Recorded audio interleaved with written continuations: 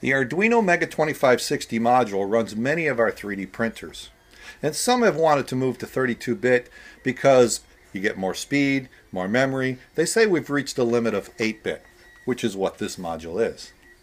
But I know Arduino, and I know it wasn't written for this type of application. It was really written to teach programming. It's not the most efficient software. So what I wanted to do is compare how much we're losing to the software to see if it's really the 8-bit is the limitation or the Arduino code. So I'm going to compare a simple Arduino program to another compiler and program it on the same hardware.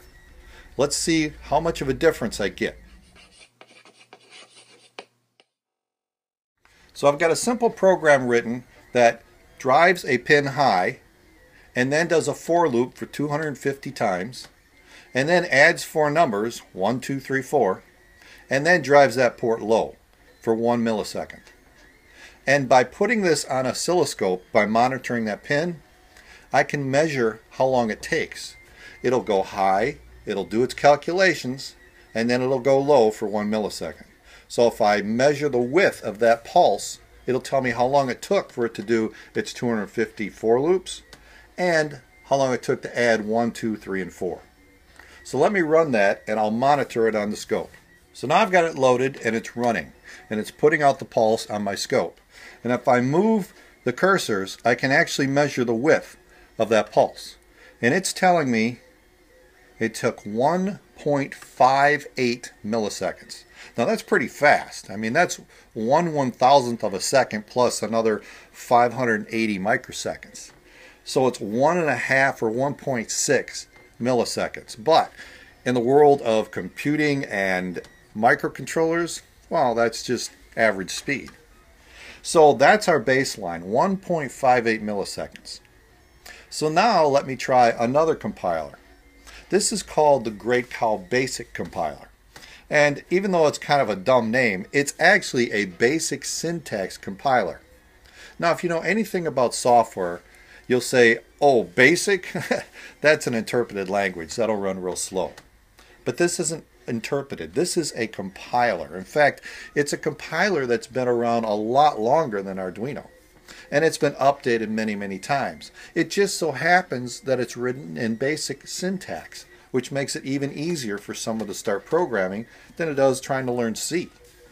So it's hung around because of that, and it's been updated many, many times, and now the compiler can program both PIC microcontrollers and AVR microcontrollers, which is on the Arduino.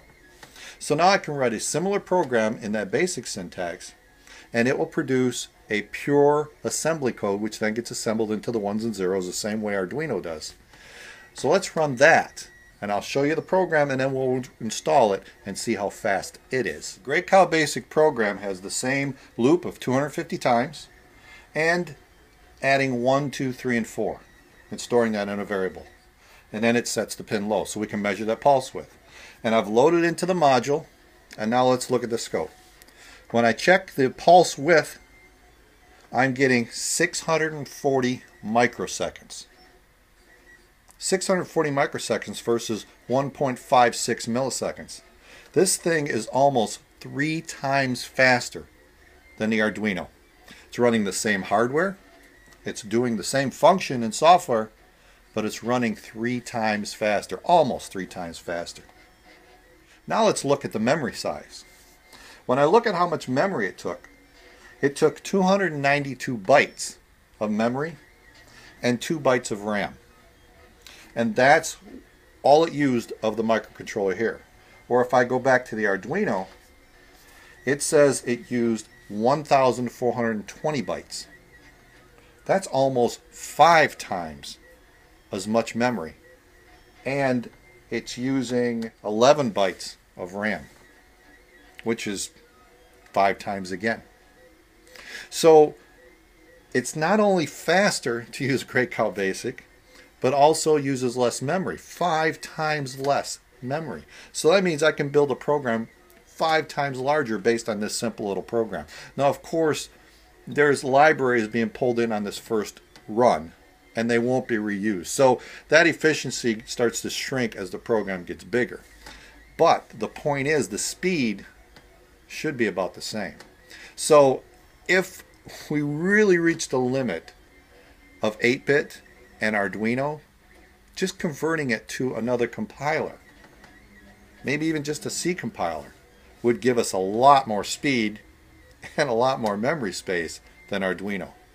So it just shows that Arduino is easy to work with, and it's a great program to learn programming, but it's not the best program for designing something for production.